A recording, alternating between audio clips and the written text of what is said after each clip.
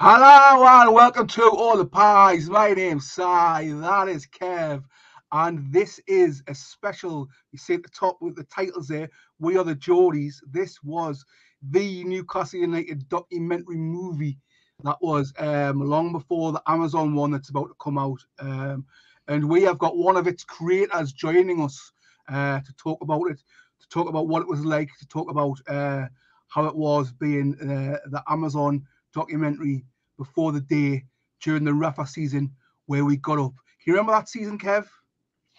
I can't remember that season. It was actually a really good season, wasn't it? It was. We went from having it where, you know, an awful You just have to say yes because I haven't done the intro yet. Just say yes.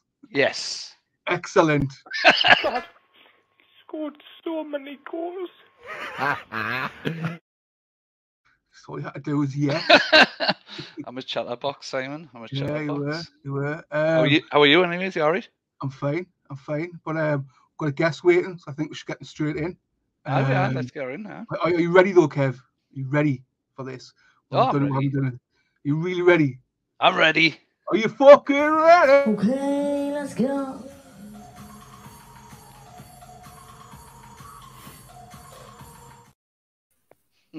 All right, Zara. How we doing? All right, not bad. How's you? I'm canny for a lass. You know, the weather's shite, but apart from that, all good. Excellent. Well, for those who don't know you, I know you. You are a filmmaker, and well, I'll let you introduce yourself and say a little bit about yourself and about your company, FNA Films, and just do a little introduction, a nice little bite-sized piece to introduce the viewers to who you are and what your crack is. I'm Zara. I'm a gobby brown bird from Gateshead. I make comedy stuff and accidentally in 2016 started making a documentary about Rafa Benitez at Newcastle United and Newcastle United supporters. That's perfect. And we've got, as you can see in the poster behind, I've got a copy here, which you can't see at all unless I put it right there. We Are the Geordies. So how did it come about? Well, because obviously at that period we're trying to block it out of our heads. Did you start like when Rafa came just before we got relegated, or did you start that championship season? What was the crack? How did that come about? Well, if you like you specifically, Si, remember in the olden days we made another film called The Stag Do, poster there. And that was, yes, you were in it, and that was always supposed to be the prequel to a film called Pissheads. So I'd gone to London to try and drum up some interest for Pissheads, and came up with this idea for a documentary that everybody who I was talking to in London about Pissheads was getting really excited about. And so yeah, Pissheads got parked and this took over my life for the next however many years. But it was literally like 2 weeks to the day between having the idea and interviewing Rafa in the training ground. Like literally 2 weeks to the day. That's how quick everything turned around. So was it at the end of the Premier League season when we got relegated? Yeah, well, it was so if you remember, we got relegated, then we beat Spurs, like last game of the season. And then, is he going to stay? Is he going to go? There was that whole conversation. And then it was like, I think it was the very end of May, he said he was going to stay. And then it was the 4th or 5th of June where I came up with the idea for We Are the Geordies. And then it was the day before the Fulham game, which was the first game of the season. We were interviewing Rafa at the training ground. Right. What season was that? The championship season? Was that 2016-17? Yes, sir. Right, I thought so. Yeah. So was the catalyst for the idea of the documentary? Was it all based around, you know, how the fall and the possible rise again, or did you want more of a look in the background of what was happening with the club? What was your first ideas of the? The first idea was to follow away supporters. I was like, why do people travel all around the country? And it's one thing if you're going to like see big clubs like, I don't know, Liverpool or Manchester, whatever. Completely different to be going to like Rotherham and who else was there. Brentford was in that division. You know, Leeds were there then, and whatever. And it was this whole thing of I think there'd been a headline maybe in the Chronicle or something that was because of course Rafa had come from Real Madrid to us, so it was was it the Bernabeu? From the Bernabeu to Burton. That was was what was in my head, going like Rafa going from Bernabeu to 6 months later, he was with us, and then he was going to be playing in Burton Albion, which I think was the smallest ground in the division, and that just seemed like quite mad. So there was those two things were the main factors. Was this could be Rafa's only ever season outside the top flight, and I wanted to follow Newcastle United supporters and kind of dispel some myths. That was always the goal. Mm-hmm. This this would have been before the Sunderland Netflix one, was it? It was. We filmed it because it was that was the comedy, wasn't it? It was George. This is why we're here. Yeah, enjoy Burton away, and that video with the woman with no teeth.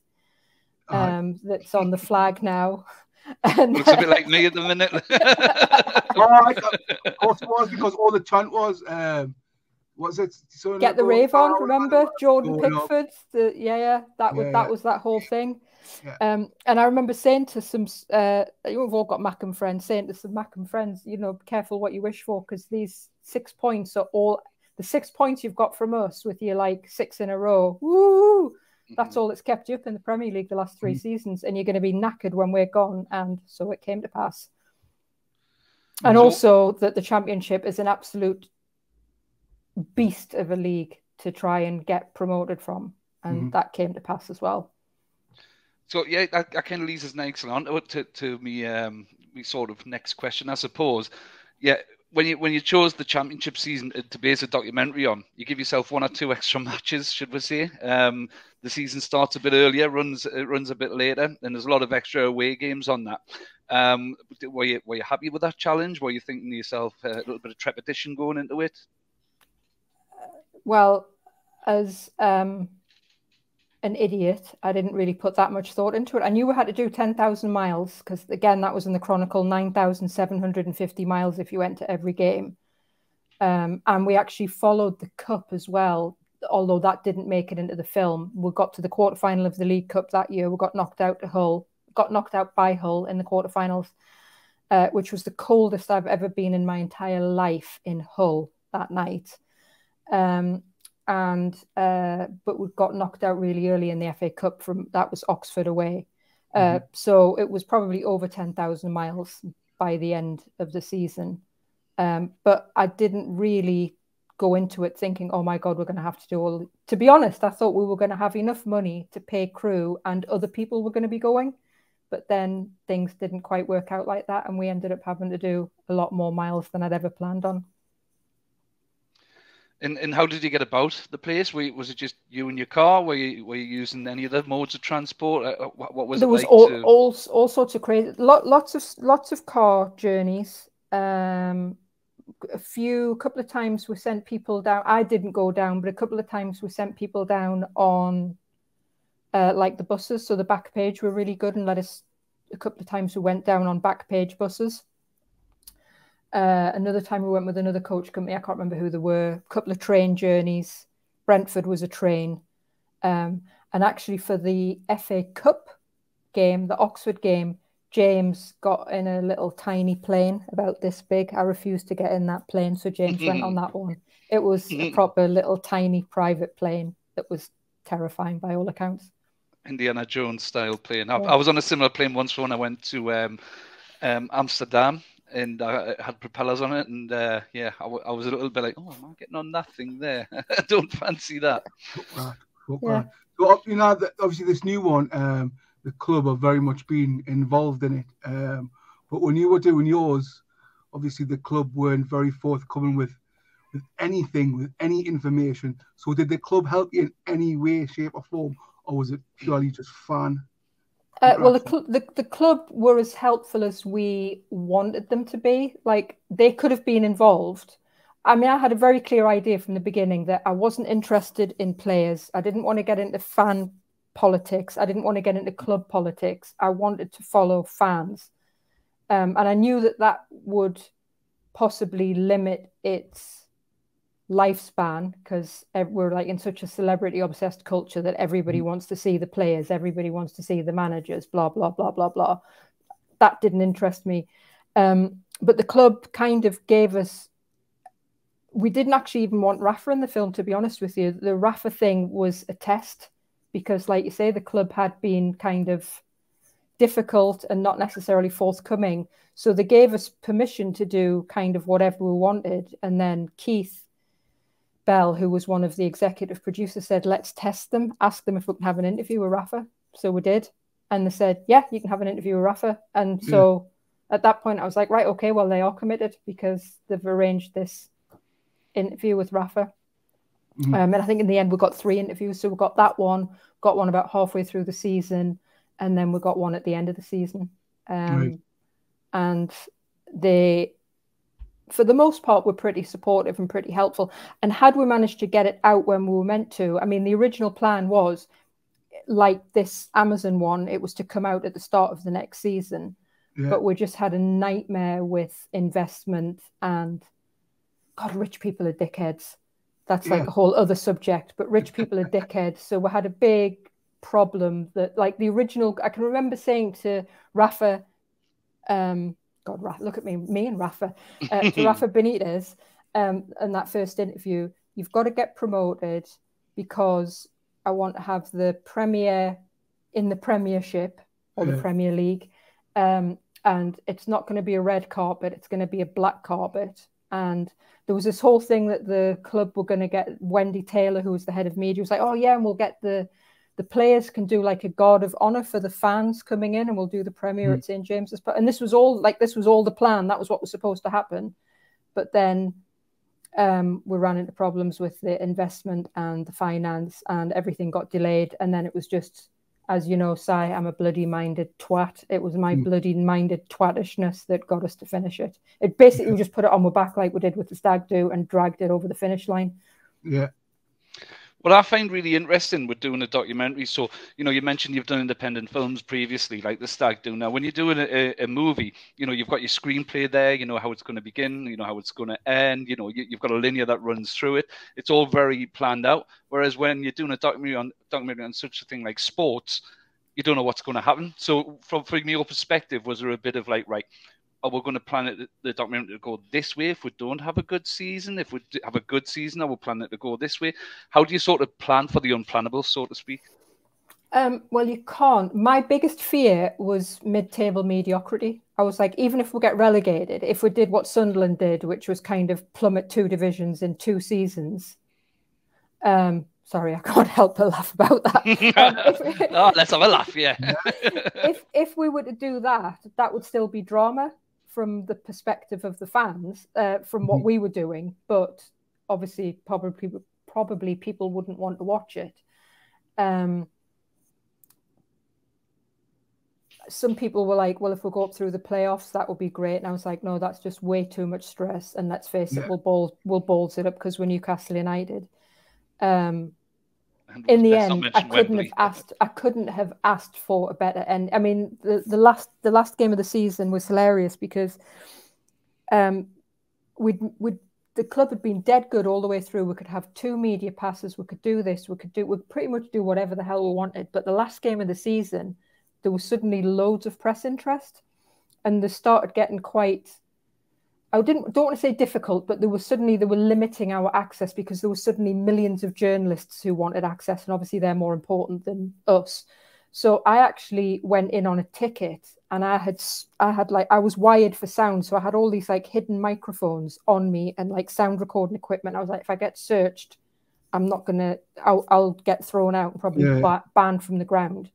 But I had all this sound stuff, and I was filming with my phone. I was in the Gallagher. And I'm trying to capture the end and the sort of the champagne and all that stuff, but from like a fan's point of view, back of the stand. And then my phone's just going ping, ping, ping, ping, because like Hollywood ending. You know, I mean, to win the championship in the 90th minute of the last game of the season, you know, that's just like Hollywood ending. And it was literally, I must have got about 200 texts in a sort of 10-minute period, which, as you know, you can't get any text in St. James's Park. So I still don't know how they were coming through while I was trying to film on my phone, but they were. Yeah, I mean, you couldn't have probably scripted a better ending. I know me and Si have got really nice memories of that last game in the championship. Amazing. It was amazing. Well, Dwight Dale had just scored, hadn't he? He was doing his celebration, the up-down celebration. And there's a guy behind me, and hopefully he watched this one day. But he always used to have his headphones in, and he'd listen to the game. So he was keeping us updated with what was happening. It was the Brighton game, wasn't it? It was Brighton against Aston Villa, wasn't it? Yeah. It was against Aston Villa, yeah. And well, that guy actually, the only thing he ever says at the match is "move it, move it." So we always used to sing, "I like to move it to him," and he never used to say much to it. But I've got a great video. If I can find it, I'll send you it over. Maybe I'll pop it in of his reaction to when it was Grealish had scored, I believe it was, for Aston Villa. And he didn't say anything. He just went bright red. And he's like, and we were like, what? Have they done it? Have they done it? And just this wave of jubilation went across the stadium. And what a moment that was. What a moment. If you watch it, if you get a chance to watch it or watch it again, whatever, if you've seen it, watch it again. If you haven't seen it, then watch it. At the end, we were filming. So James was down pitch. So James had the press pass. So he was down with Davy Craig, and then somebody else had a press pass with the guys in the Gallagher corner. Davy Craig's in that Leesers corner between the Leesers and the East stand. And so James is there kind of filming, and everybody's doing the going up, going down, and going through all the chants. And then there's a woman, about 2/3 of the way on the right-hand side, about 4 rows up. Pretty young, dark-haired girl, and she's the first person in that section to realize that Brighton have scored. And you just see her face, it's like elation. This split second where her face just lights up in the most magical, natural, amazing. It's amazing. And now, whenever I watch it, that's all I can. I'm just waiting for her face to kind of light up. It's really cool, and that's kind of one of my favorite things of this film, is just watching people's faces. That was really what it was about. Yeah. Speaking of which, where can people watch it? If they're in this modern age where, if they don't want to particularly buy DVDs, I don't even have a DVD player. Where can people? So it's on Amazon. It's on Sky Store. Actually, I should have really looked at my royalty statement today before this thing, because that came today, like my £3.50 royalties. I'm trying to think where else it is. Amazon Prime's the best. Well, Amazon's the best place to watch it, because I think they do it. Link ready for Amazon, yeah. I think they do it in 5.1 surround sound, so you get the kind of the full experience. And the sound is like, without, kissing my backside about, my film's this amazing thing. The sound is the best thing about it. That last game, the sound is, if you've got the surround sound, you are there. You're at the match. It was spent hours and hours and hours doing the sound on that, days in fact. And when we showed it at the cinema, Davy Craig said, he said at one point I was going to turn around and tell somebody to shut up behind me, because I thought it was somebody talking, but it was like the sounds of the match, because we made sure we kind of we had like mic. So I had my mics on that I was telling you about, but there was like mics in the corner, there was mics all over the ground. So you actually get like through the thing if you watch it with the surround sound. Do you remember the was it Burton at home, where there was the really bad penalty, where they cocked up the penalty decision and they gave the penalty? I was talking about that. Me and Kev were talking about that on here the other week, and I couldn't remember which match it was. It was the Matt Ritchie one where Matt Ritchie, I'm sure it was Burton, but I could be wrong. I can't remember which game it was, but I remember the few roars, because everyone was on their feet for the rest of the game after that, and it was. But you can hear, if you watch the film with the surround sound, you can actually hear the people like behind where the camera is saying, "Oh, I can't believe this," and "What a load of shite," and they've done. So it's actually like being there, because you're getting people's conversations around you. Sorry, I'm very handsy. All right. Was there a lot of editing you have to do? Live that again. Yeah. Yeah, was there a lot of editing you have to do in terms with some of the maybe unsavory things you might hear in amongst the crowd? Because imagine if you're doing crowd sound, a lot of the language can be coarse, should we say? Well, there's a few. I mean, in that one, obviously there was there wasn't much in the way of chance. I think there's only Richie's magic hat. Obviously, he's got. There was overall, it wasn't that bad. I think there's a few. I think there's only maybe 2 or 3 fucks in it, and then there's a couple which, if you know the songs, you know they're there. But if you don't know the songs, you really have to struggle to hear them. And we've got a 12 from the BBFC. They had to rate it, much like with the Stag Do. You know, you have to pay the BBFC, and they sit and watch it and tell you what rating they're going to give it. Yeah, and you know the documentary is all about, you see, you know, the fans going away.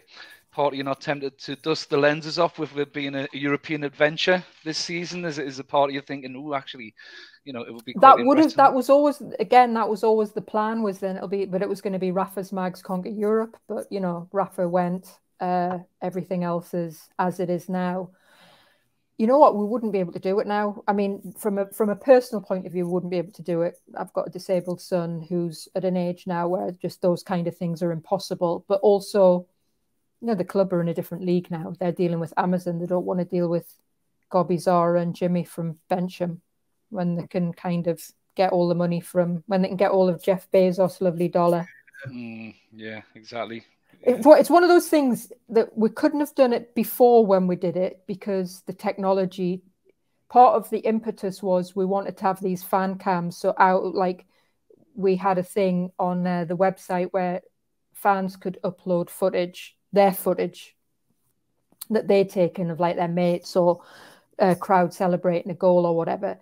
And at that point, 2016, it was just when everybody was starting to get like 4K camera phones. So we couldn't have done it before then.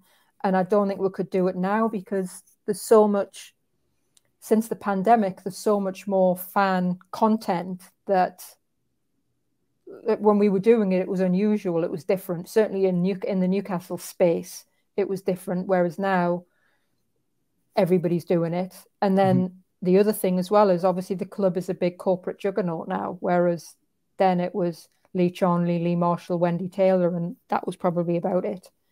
So you didn't have to kind of go through like a massive PR department or whatever. Did you ever have any interactions with the man of the moment at that time, Mr. Mike Ashley himself, or was it all just, did he have like PRs that you would work through? Everything, well, because I was involved with a fans group, so I was involved with NUFC Fans United, and everything went through Lee Marshall, who was the supporter liaison officer at that time, and Wendy Taylor, who was the head of media at that time. And I think Wendy really only got involved because of the access to Rafa. Otherwise, most of it would have just gone through Lee Marshall. Then, you know, Wendy left and Lee got promoted and he was head of media. I don't know what his role is now, but I know there was a period where he was like head of media and still the supporter liaison officer, and in the Mike Ashley era, where he was kind of pretty much running the club single-handedly. Him and Lee Charnley were pretty much running the club single-handedly. At least that's how it appeared from the outside. Yeah, I think it pretty much was. Like a few years previous to when you done the film, I'd done some work with St James's, and I'm not going to mention the other companies because it's water under the bridge. But yeah, I was doing some comedy events and whatnot, and it pretty much was like a shoestring of the same faces that I was dealing with each time. I also got done over by the club that put me in a financial really tricky position with booking acts that they then pulled. Acts weren't suitable. Well, it was Reginald D. Hunter. It was because of the PFA awards when he said he dropped the N-bomb, and then they instantly pulled that with a fortnight to go. So that left me in a financial situation which wasn't fun. So looking back at that, like that period where you done the film, there was no better time really, because that was like Rafa coming in was the only like glimmer of hope. It was the only thing. I remember it was the only thing that got me to renew my season ticket when it went down, was the fact that Rafa was going to stay. Oh, completely. I mean, I think it's still there.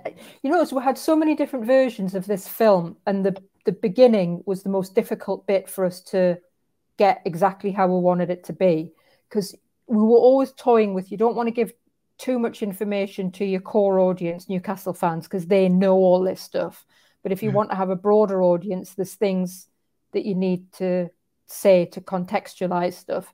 And we were never too sure where to go. And there was one version, I'm not sure if it's in the final version because it's ages since I've watched it, but where George Culkin had this beautiful quote I found online. And I can't remember if we left it in the opening credits or not, which is Newcastle United, because obviously this is peak Mike Ashley era, was Newcastle United is a monument to the death of hope. And I was like, that is just so, it's so bleak and so horrendous, but so true. Yeah. I mean, it was a bleak time when that, you know, when we got relegated, and ironically, like you said, the last game of the season we'd beaten Tottenham 5-1, and you know, I remember being full of you know, what could have beens, but you know, to come straight back up in the first attempt was brilliant. That's just what we needed. Now, I know you mentioned, you know, you had a really cold night in Hull, which I imagine was probably one of the moments where you thought, oh God, why am I doing this? Did you have any moments where you thought yourself, actually, do you know what it is? This is the reason why I'm doing it? Any standout moments from away games where you thought, yeah, this is great? Yeah, Brentford away. Brentford away was really, that was the first, again, because everything was arse backwards, as in we came up with the idea and we started making it before we had all the money, before we had all the permissions, before everything was lined up. We didn't get permission to go into an away game until Brentford, which was January. So there's like loads of footage from outside games and there's fan camera footage from inside games, but us actually being inside, the first one was Brentford. And it was amazing because that was the first time you actually go, I can see how this is going to work really well now as a film. That was really a special match. And I was actually really chuffed when they got promoted because they were really, like I say, they were the first club to let us go in. Because the championship is part of the Football League, there's like 72 clubs that you kind of, I don't want to say you need to get permission from all of them, but they kind of, to get them to all agree, it was just easier to go to them individually. So we never got like an edict from the championship saying, yes, you can do this. It was always just talk to each club. And most of them kept saying no. Brighton said no, so fuck them. I'm glad we took their players, and I'm Dan Burn and bloody what's his face. And pop them to the league. Yeah. Exactly. Because they wouldn't let we're in, so they can get the fuck. They fired Chris Hughton. Yeah, exactly. Well, yeah. So yeah, I guess that's a fuck you to Brighton. Yeah. No, so how would you sell this film now? To obviously with the big Amazon documentary, everyone's in the Newcastle fan space is talking about it. How would you sell this now? Is it to like kind of wet your whistle for that to relive? It's the prequel. The prequel. For me, I think why I think people should watch it if they haven't already watched it is and watch it before the Amazon one is it's great to see how far we've come. That to me is like the testament to, as much as it was hellish that we had to wait so long for the takeover to happen, it's a real testament to the new owners, the amount of change they've managed to create in such a short space of time. I mean, what were we like? No wins in 17 games or something when they took over. Mm-hmm. It was pretty much halfway through the season, wasn't it? Yeah. Maybe it wasn't 17 games. Maybe it was like 13 games. But it was like...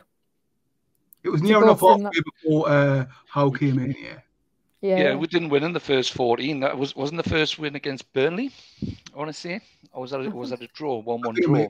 It was Eddie Howe was the first win, yeah. Yeah, it was the first win. And the turnaround was in such a short period of time that I get what you're saying. Watching a documentary like that, it feels like it was like a million years ago because of the fortunes of the club at the moment. But when you think back about it, it wasn't that long ago when we're literally in that predicament. I know, and this is like a personal thing, and I'm not. This is just a me thing, but like Wrexham getting promoted with the Wrexham documentary, and actually even us getting into the top 4, they now, because there was a period where we were the only documentary that had followed a team through a season where the team had had success. Like, because obviously the Mackhams got relegated, then didn't make it back up. I mean, that losing in the playoffs was hilarious. That still makes me laugh. And do you know the gutting? I mean, again, not to kiss me on us, but the really gutting thing is at Christmas that year, where they lost in the playoffs, I'd actually sent a tweet to Sky Bet and said, "What odds will you give me for the Mackhams losing in the playoffs to Charlton?"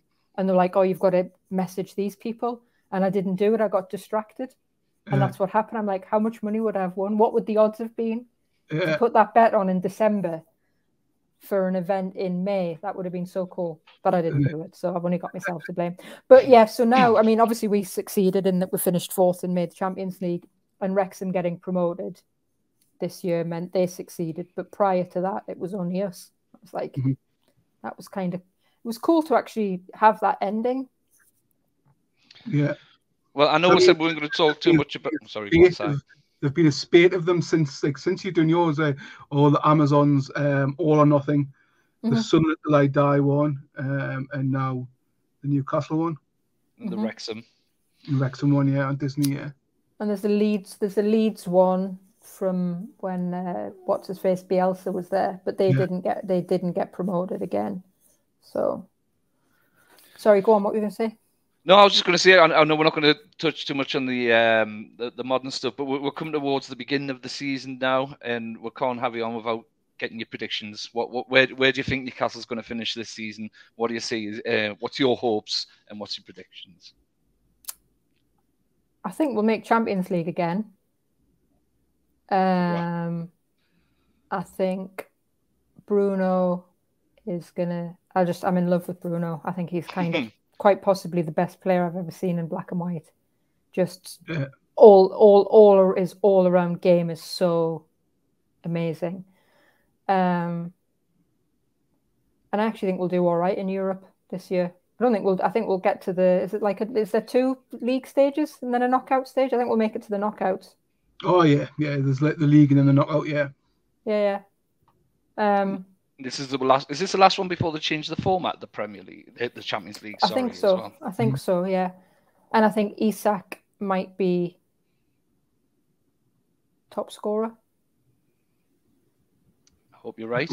I hope you're correct. Is it called the Golden Boot in the Premier League? See, I'm so out of touch. You mean the league's top scorer? Yeah, I think the league's top scorer. Oh, I thought you meant Newcastle's. I think Haaland will probably have a say in that, and if Harry Kane stays, possibly. But yeah, no, Harry Kane will go, and then we can all laugh at and then we can all laugh at Spurs. We can laugh at Spurs and anyways, and I often do. So I loves to watch the 6-1. I watched it last night. I watched it last night again. The first 20 minutes, 6-1. Can't stop watching it because that is my highlight of being a Newcastle fan. Even though all that stuff when I was younger, shall I say, of recent times, that is my highlight. That 6-1 Tottenham. But before that, it was the final game of the Championship season. That was so. I'm gonna watch it again. Even though I've got the DVD, I'm going to go on Amazon and get it on Amazon so I can watch it properly. Do that before the price goes up. Once everybody starts watching it after this goes out. Yeah, look, it's only a couple of quid as well. It's only a few quid to watch. So, what I'm going to do is I'm going to put the link in the description of this video so everyone can go over to Amazon and get it watched. Just to whet your appetite before the Amazon one comes out on the 11th. Though you still got. Good week and a half to watch. And the other thing you can do if you're a real loser like me, I mean, this is what I did. So, if you get your 2 pizzas from Asda, you get 2 pizzas from Asda and a bottle of pop and a voucher for the Sky Store for like 6 quid. I used my voucher for the Sky Store to buy my film. I was like, well, that's just another way of me getting some money. Pays for the pizzas. Right. Well, I'll mention that in the comments. That if people have got any free credits for the Sky Store, there'll probably be loads of ways they can do it. Let's get everyone to spend that money or their free credits and get this bought and get some more money into it. Yes, that would be very nice. Brilliant. Well, Zora, thank you very much for joining me. No worries. Thanks very much for inviting me on your show. No bother. Like I say, we'll put all the links below. We'll put a link to your Twitter where people can go and keep up with your ramblings. There's too many of them. You don't want to follow me on Twitter. I'm a real dickhead. No, but we'll just put a link to the Amazon. All right, Sarah. Well, we'll speak to you Take soon care. and take care. Thank you, Sarah. Bye, lads. Ta-ra. That was good. It was. Yeah, and Enjoyed we'll put the that. link in the comments. So, sorry, you can just leave studio if you want because we're going to talk now. Oh, yeah, feel free to stay and watch, but we'll just be rambling for the next hour. So, Kevin, news. Yes, news. News is, well, apparently Harrison Ashby has been spotted in Swansea. According to someone's matched his tattoo against really a cut picture of a Swansea team player training, and they've went that he's there. So there's that. Oh, so it wasn't. It was a train. It wasn't like in Weatherspoons or any other drinking place for that matter. It was a training ground. And what's that? Or who's the player we've been linked with again? Well, I've had my finger off the pulse a little bit, Simon. So I mean, I only just found out that Manchester United were in for Disisi, the centre back, or after. He didn't. He went to Chelsea, didn't he? Did he? Oh well, there you go. That's how far off. So far, my finger is off the pulse. Oh, I can't remember the name. It's a midfielder, and it's someone who's decent, but I don't think we need any more midfielders. So we'll leave it at that. But the Livramento talk bumbles on. I really don't want to pay more than 30 million for Livramento. Yeah, I mean, I personally would have rather kept Ashby. I think he looked cracking during pre-season. Well, he did. There was a few players that looked good during the pre-season. So let's start there. I mean, since we last spoke, there was the Chelsea game, and I think the big standout from the Chelsea game is something we definitely need to be talking about, and it's the player who's on everybody's lips at the moment. Miley. No, not Lewis Miley. Anderson. I mean, Miley as well. Miley as well. Yeah. Miley as well. Yeah, but Anderson. The two of them were there's two standouts for me in all of pre-season. Mm-hmm. The two of them were both standout players. And Eddie Howe has stated that Miley will not be going anywhere this season. This is exactly what we're talking last video about maybe he's going out on loan. You were saying maybe he's League One, and I was saying no, Championship. Apparently Eddie Howe thinks he's ready to stay. And I'm pleased because we did also have the conversation as well, as we often do, and we can when you've got a good coach.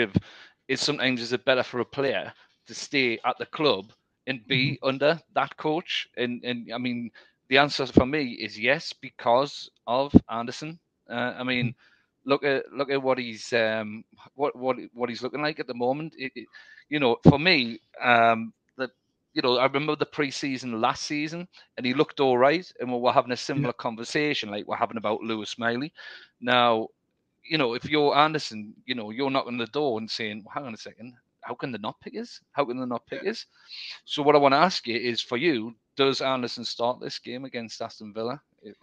I literally don't know, because I'm looking at the midfield options we've got now. Obviously, we haven't seen Willock. Is Willock's has a knock, hasn't he? Must have had a knock. He got injured at the end of last season, didn't he? Yeah, in the last game.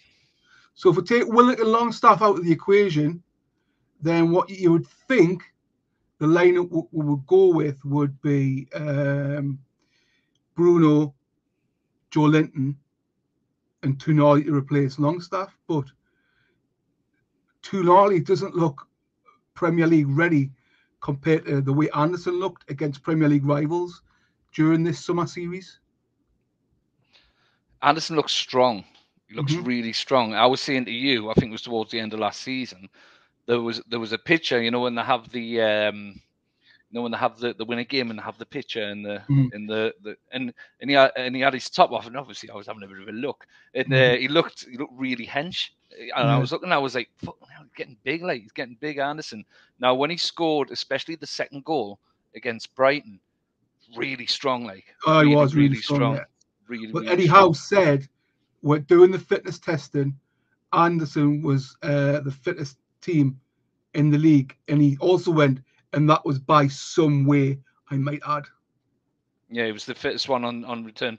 And but not just the fittest. He was the fittest by some margins.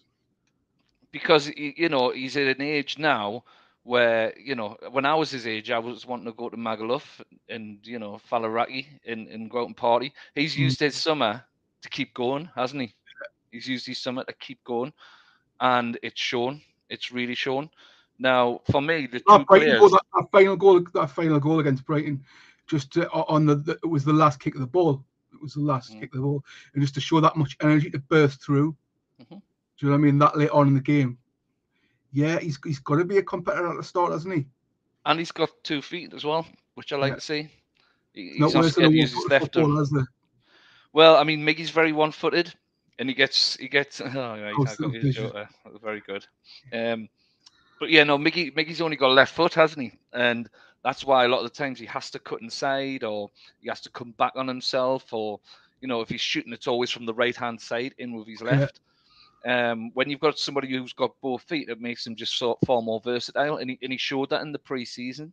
So for me, Eddie Howe's got a bit of a headache for that Aston Villa game, because how can you turn around to somebody, and especially if he has another good game at the weekend in the Cellar Cup, and turn around and say, sorry, well, I'm not starting you, when you've probably been the player, not one of the better players, the player of the pre-season. So I think he probably does start in the Aston Villa game. And I've heard people, giving like the likes of Paul Gascoigne a name in the same sentence as Anderson. Look, he's a far way off that.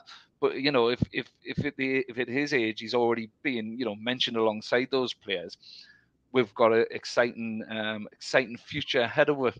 Yeah. Now another player I think is probably working their way into that starting lineup as well.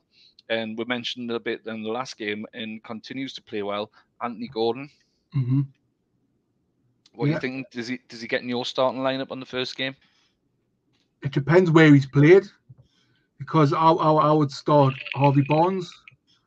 Just depends. Do we put one on the left, one on the right? But then where does Isak come in?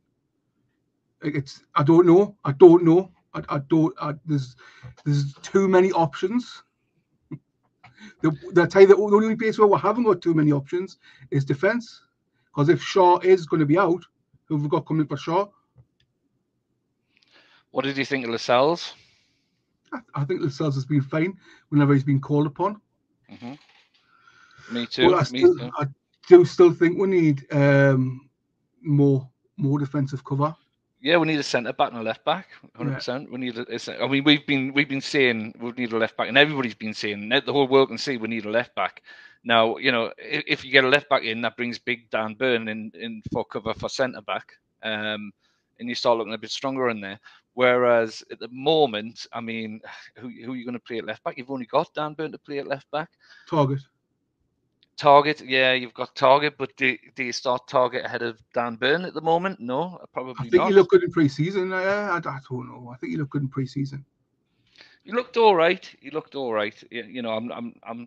But we've never once played a full strength squad, which is is that just to not give anything away to Unai Emery? Is it specifically for that? Do you think, or do you think we'll see it in the next two against Villarreal and is it Fiorentina that we're playing?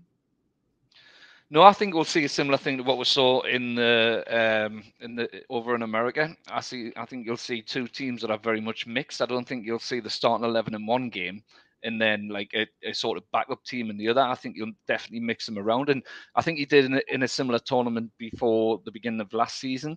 Could be a couple of reasons for that. If you bought ticket for only one day, you want to be able to see some of the top players on each one. But I think it probably goes a little bit deeper than that. I don't think he wants to give much away. He's probably got a bit of an idea of what system he wants to play, and I'm sure behind closed doors he'll be practicing those systems with what he believes is going to be the starting 11. But why give the opposition any kind of insight? So yeah, I think you're probably right, Sam. Yeah, I just don't think we're desperate for any more attacking players. I don't think we are. I think we've got an abundance right now.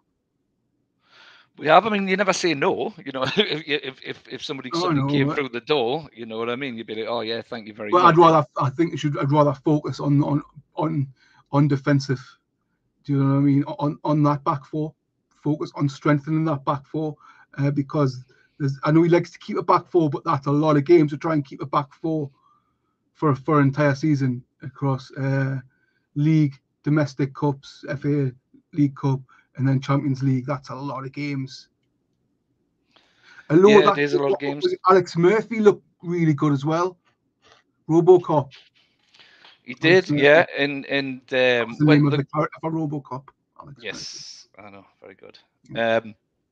They got him from Ireland, didn't they? Over in Ireland, snapped him up, and he showed in the American games why that was. Yeah, I mean, you know, there was a lot of players from the youth team who didn't look out of place. No, they didn't. And it's kind of went under the radar how the way that they've been kind of trying to bolster this sort of the youth team. Yeah. You know, we've got two out on loan. We've got that Minter and the young Australian lad. They're both out on loan. Grand Qual. They're both out on loan. With getting that Murphy from Ireland. You've got Anderson coming through. You've got the two Miley brothers coming through. See the young lad striker. Oh, this is why I need notes. We don't prepare, Si. It's my memory's shocking. Oh, I bought so I've got these Hyperzone A for memory, lion's mane mushroom extract focus for memory, and I've got these called Brahma. These are all the things I take every day to try and improve my memory. So I'm worried I'm getting onset of dementia. Just keep forgetting to take them. I don't actually always remember because they're right next to us, along with all I've just got so many vitamins and minerals. Yeah. So one more thing I'd like to mention before. Go on. No, go on. You go on. It was about I know you said you haven't been clued in and watching. I just can't help it because I'm either watching stuff about UFOs, which is huge. I don't know why the world isn't talking about it. It's like, but anyway, I mean, I watch stuff about UFOs, or I'm watching football stuff on YouTube. That's all I watch. I don't watch anything else. So I kind of still stay, keep your finger on the pulse as to what's going on. And did you hear the whole ticket fiasco yesterday? Yeah, they put it right pretty quickly though, didn't they? The backtrack today, so which is good, which is fair. They're listening. They listened. Yeah, so, I mean, it was a bit of an own goal, and you know, it's easy for me, somebody who's got a season ticket, to look back and go, "Oh, what are you whinging about? What are you moaning about?" You know what I mean? But when I think about it, yeah, you know, if it was me, there's a lot of difference between £44 and £74, especially, you know, if what are you going in for 2 tickets? All of a sudden, that's like 150 quid. Boom. Yeah, you should have the option of what you're going to spend. Really, yeah, you should, and I think that's what they've readdressed. But what I will say is, I don't like poverty in things being used to target things that are unnecessary. How would I explain this? So I'm very old school left, not this new left. Old school left, old school liberal. Do you know what I mean? I'm very much for the working man and all that. And I think this outrage and that should be targeted in one place only. That is the government. I think that's where it should be outraged, not trying to say to the club, oh, well, some people can't afford to put food on the table. How are they going to afford that extra 30 quid for a ticket? To be fair, look, if you can't afford to put food on your table, you don't go to the match. When I first had my first child, we were skint, and I didn't have a season ticket. I didn't have a season ticket until she was about 5 because I just couldn't afford it. New parents, first time. Do you know what I mean? So it's just unfortunate that football is always going to be a luxury, and it always has been as long as I've been alive. Even in the 90s, it was still a luxury. Do you know what I mean? It still wasn't cheap to go to a football game. So no, I'm not saying that justifies the saying, all right, well, you're either going to pay 40 or you're going to pay 70, and you won't know which until the day, because that's not on, because that could make a difference. But I don't like the thing of targeting all the anguish, and that it's somehow the football club's fault that people are poor. Do you know what I mean? I think it should be targeted. I get what you're saying now. Yeah, people should be in a position where if they are working, they have expenditure and they can afford to do luxury things, not worry about food, and that boils down to the government, and that boils down to how they then police rogue companies and 0 hour wages, 0 hour contracts, and things like that. That's where the anger should be aimed to, in my perspective. And tax exemptions. Yeah. Just also everything that should be addressed before you start going about the extra 30 quid of a ticket price. And it is, I mean, we live on normal means. I get a normal wage, and it does cost a bit for us to go and watch Newcastle United. I've got £100 coming up for my season ticket this month. On the 25th, there's another 110. Champions League one this month. Yeah, so there's a season. I do the direct debit for my season ticket, and then on the 25th, we've got the 2 Champions League, and then there was a Champions League last month as well. Mm-hmm. And it's difficult, and you've got to sort of pull back on other things, and I get it's hard. It's a lot of money, so I can see both sides of the argument. It was wrong for them not to give them the choice to see to what you wanted to pay. Like when we went into the ballot, you at least had for the cup final, at least had an option to say, right, well, this is my preferred one. Then if I can't get one in there, I'll get one at this price range and that price range. Yeah. The option was there. I was lucky enough not to have to go into a ballot, which don't think I would have been able to take the stress. I don't think it was stressful. I know it was. I was on the phone with you most of the time. I don't think I could have took that stress. And I like the fact that they've made it clearer now, and that they've went, right, to do this, you're going to need to go to all the cup games, and that's your option. And to me, that's fair. I didn't think it was fair last time that people who'd never been to a cup game could still get tickets to the final above season ticket holders who'd maybe been to 2 cup games. I didn't think that was fair. Mm-hmm. But that's just... Yeah, and, it divides the fan base between... you know what I mean? I could... People could say that I'm just being, it's all right for you, Jack, kind of thing, which I suppose I am in a way, because I have got my season ticket and I've got everything paid for and blah, blah, blah. But to play devil's advocate as well, I didn't complain when they were giving away season tickets after I paid for mine either. You know what I mean? I paid for a full season ticket, which was nearly 600 quid. And then halfway through the season, decided they were going to give 10,000 or whatever it was away for free. But I didn't. You pay your money, you make your choice. You know what I mean? Yeah. I would rather have people in the ground. But I can't really remember much of an outrage about that. Now it must be shit if you want to go to the match. And I can understand people want to go to the match. We're playing good football. It's more appealing. It's a more appealing product. With that comes, more of a demand for tickets.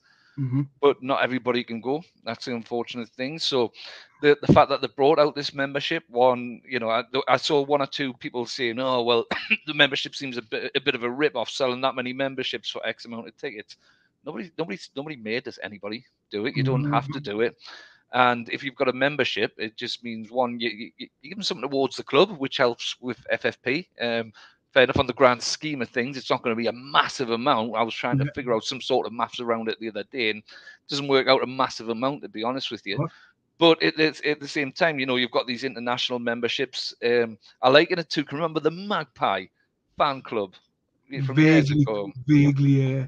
People used to pay into that, and it means you're a member of something, and it means you're in with a shout. It means you got your Magpie mover for the still do the same thing now, aye. Well, you used to get it free with your season ticket. No, it's not free anymore. Like, hasn't been for the last few years. You can rent out Shearer's bar for free once. You what? You can rent out Shearer's bar for free with your membership and your season ticket. Did you know that? Yeah. Once, I think it's once or up to twice a season, probably dependent on the event. Like, so if you're having a birthday party or something like that, maybe it's a cheeky little all the pies night. Yeah, maybe, sorry.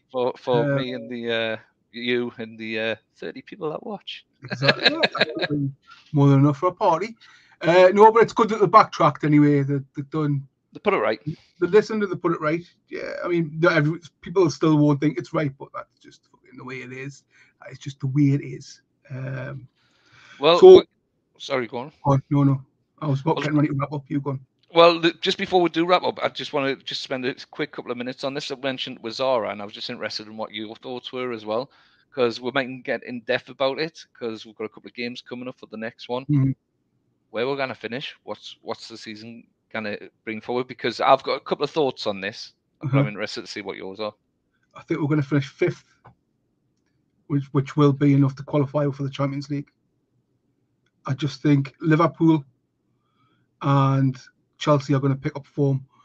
Chelsea more so because they haven't got any Euro competitions to play in. I think Villa will be there, but I think it'll be too much of an ask for them this season because of the extra matches. Even though I am gutted, and I've said this before, that they got Diaby. I think Diaby is going to be an immense player, and I think they're going to be a scary prospect for loads of teams. But 5th, I'm going to go for, and I'm going to say we are going to get a cup, lift a cup, whether that be League Cup, FA Cup, or Champions League. Oof. I'm not saying bold. I know. Bold. I can see we're going really far in the Champions League, put it that way. I can see we're going really far. I think we're going to finish 4th again. I honestly think we're going to finish 4th again. So, and do you know what it is? It's great, and you know I love this.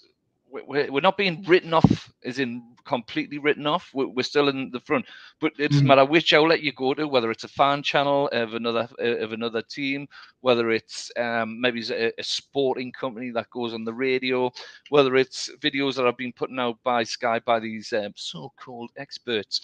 Everybody's saying the same thing. Too many games. They haven't got the depth. These other teams are going to come back again. They're writing we're off again. They are writing we're off a bit. And that's exactly what we need. That's exactly what we want. And that when we were written off last season, and I think I said top 6 last season before ball was kicked. I said we'll finish within the top 6.